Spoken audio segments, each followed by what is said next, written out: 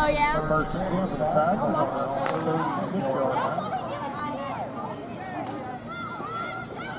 This is a review of the Panasonic Full HD 90x zoom camcorder.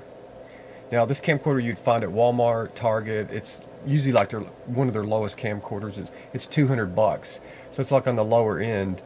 One of the reasons that you'd get a camcorder, and the main reason, is because of the zoom. And it's so easy to zoom because you can use this trigger to zoom in and out, and it's really fast. So normally you would just use your smartphone to pull it out, take video, but this is a specific reason that you'd buy this. Like, some people might buy it for surveillance, but I think the majority of these are sold to film like kids' games. Like if there's a soccer game, football game, you know, you're up in the stands, you can't really zoom in on your phone. Some of them zoom okay, but they definitely don't have 90 zoom on them. And this zoom is pretty incredible. This also has some pretty good image stabilization. So like if you have it at 90 zoom, you can imagine how steady you have to hold that in your hand.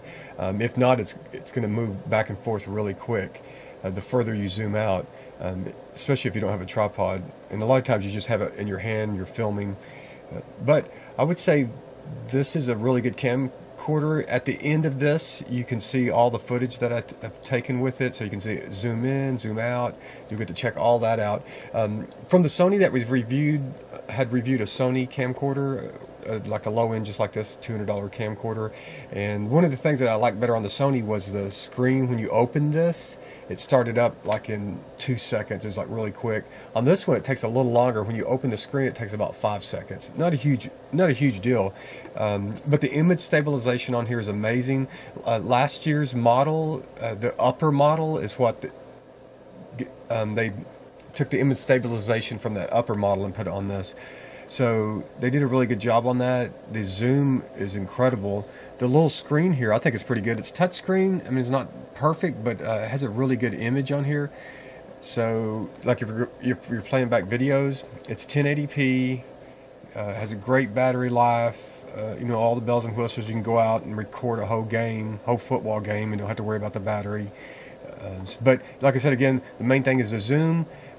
If you move it around really fast, panning while you have it zoomed out, sometimes you can see some artifacts, but I mean, not really a big deal at all. It has this where you can hold it in your hand.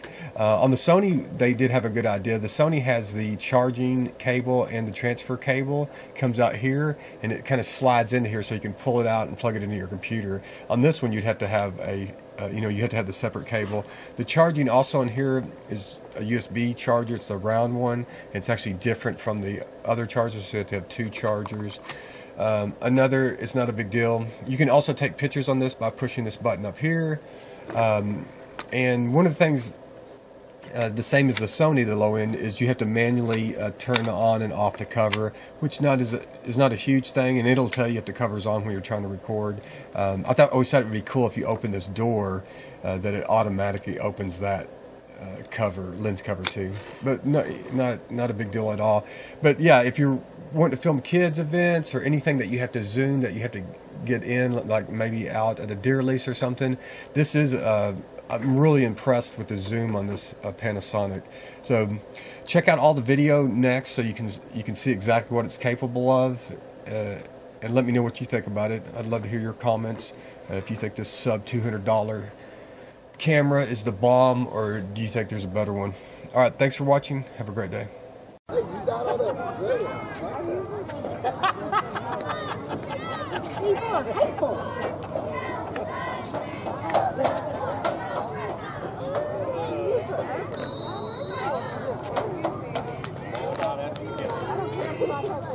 Number 32, Washington with the carry. Grabbed in the backfield by number 77, Riley Beard.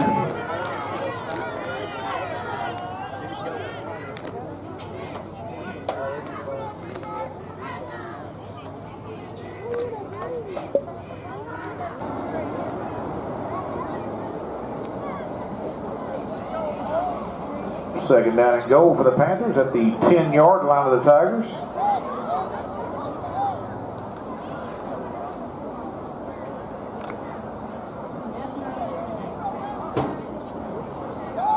And off number 11, Preston Carter up the middle. Met by several Tigers. Alright, we're going to do another test with this camera. Let's say you're using this for surveillance. You might want to zoom in on a tag or a person. So we're going to see how far this zoom. Now this is, again, we're just holding it in our hand here. So this is 90 times the maximum zoom. And you have to hold it pretty steady.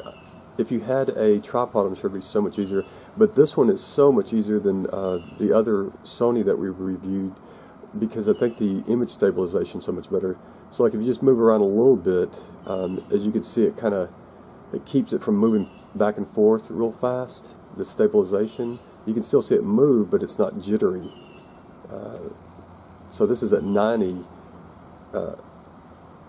zoom, and on the Sony I think we were at, I can't remember, I think it was 57, but at 57 it was like moving like this. You could barely hold it. You'd have to hold it really steady. So I'm holding this pretty steady, but not super steady, as you can see. But let's see how. So this is maximum zoom at 90, and you can see incredibly well. Pretty phenomenal, actually.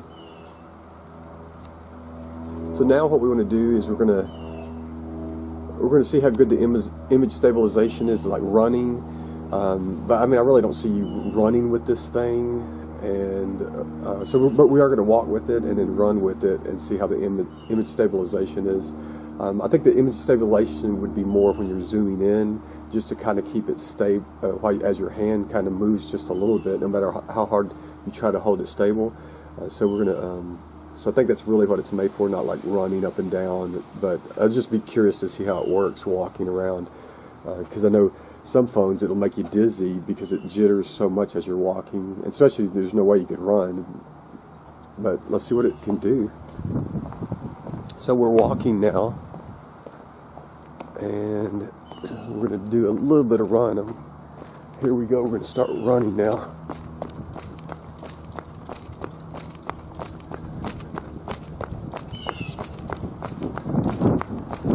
See how much wind noise we get too.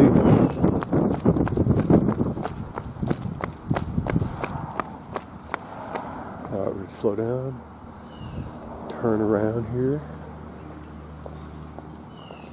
Alright, we're going to run back.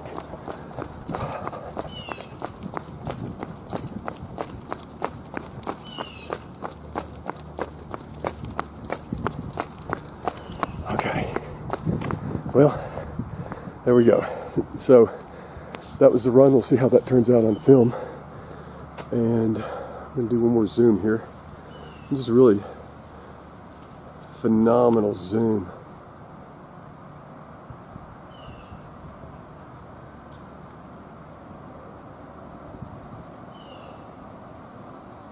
Yeah, I mean, the zoom on this is just crazy. Hard to believe. The quality of it. Alright, we're going to take a look at low light. Now, we're inside the house and we have one lamp on in here, and the lamp has very low light on it, so see how good this looks. Usually these camcorders are just best used outside in real bright light. They're not made to use inside, because but this one actually looks pretty good. The other one that was tested, the Sony, but it was an older model. It was incredibly grainy and hard to see, but really, this one's not too bad. Let's do a zoom here.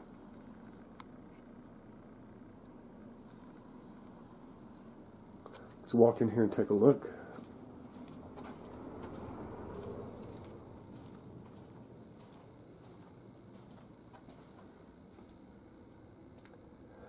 Yeah, actually pretty impressive. Really impressive. I can't believe it. Yeah, the other one that was tested, like taking video like this, is incredibly grainy looking. So this one is very impressive indeed. Let's take a look at this.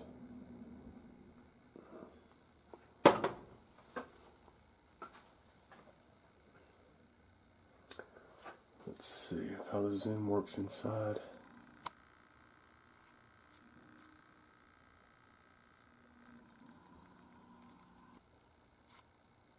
Take just a minute to autofocus.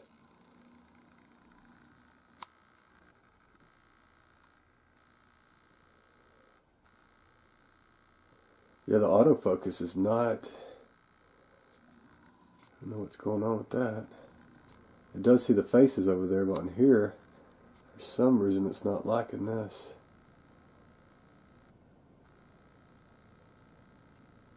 So I don't know what you do on that. Oh, there it goes. Now it sees the face. Take just a minute. Still not autofocusing too good. I'm not for sure. Let's try this picture over here. Yeah, maybe it's just zooming in too far. It can't. Let's try this one. Yeah, and it could have something to do. It's just too close. Let's try this picture back here. And this is low light. As you can see, there's not a whole lot of light in there.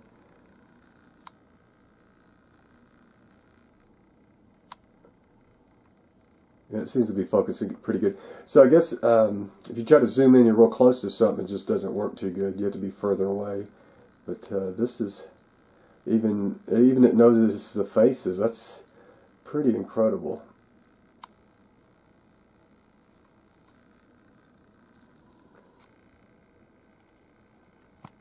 Number 4, Randy Slaughter. Number 4, Randy Slaughter.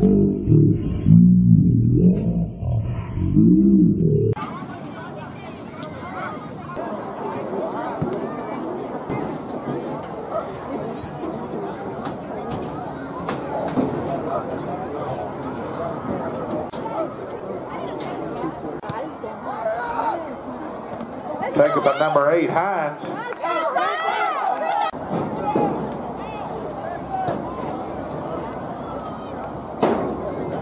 Toss to number 22, Hayden Allen.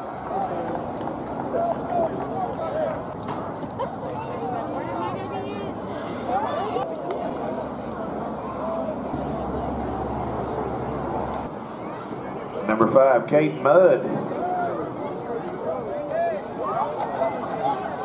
Ball taken by number 4, Slaughter, and he is met by number 11.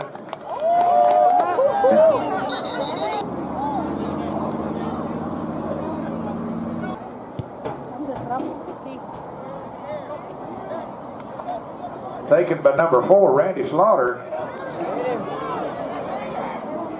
Taken down by number 8, Spencer High. First and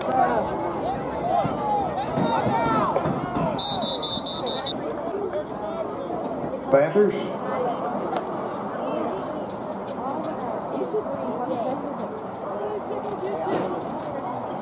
Tiger, 49-yard line.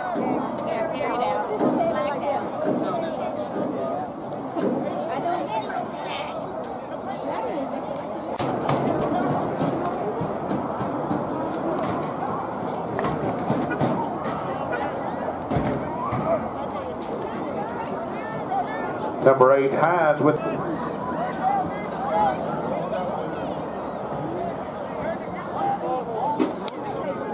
ball taken by number 8.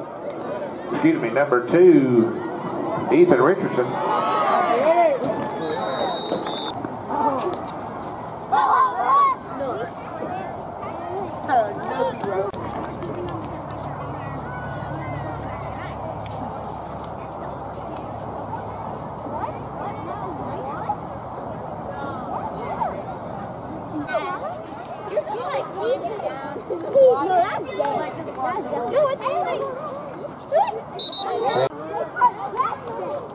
And off number 11, up the middle.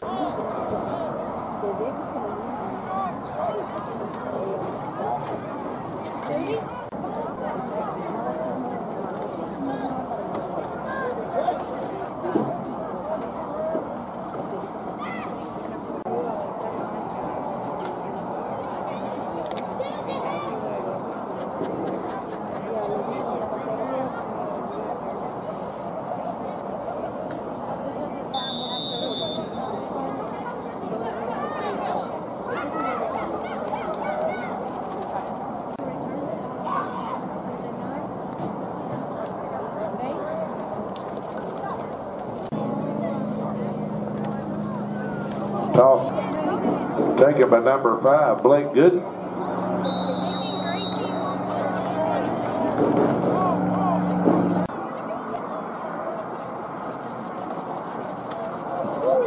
Handoff number 30. Handoff number 21, Colby Stubbs.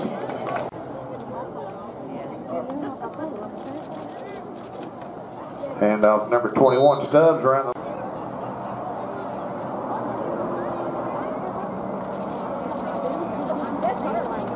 handoff number 33, Elijah Beck. Handoff number 21, Stubbs up the middle, and he's got a Panther first. Handoff number 20.